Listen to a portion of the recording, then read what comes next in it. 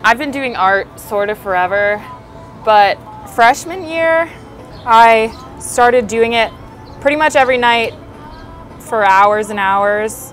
And then I created my Instagram account for it, and people seem to really like it. So great.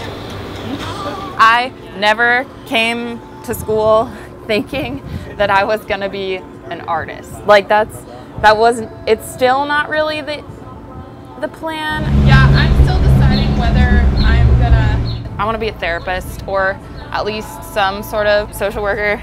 Maybe. Now everything is getting confusing because I love this so much.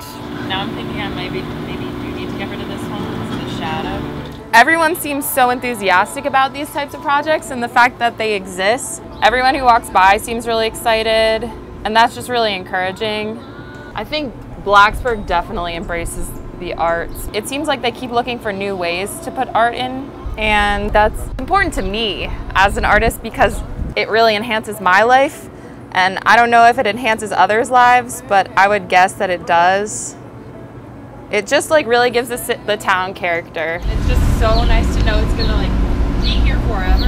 Well, no, for a few years.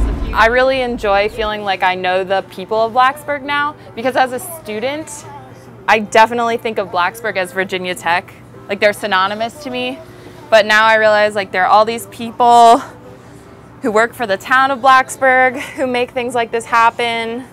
And doing this, also all the Blacksburg people walking by, it's just, I really enjoyed working with the town.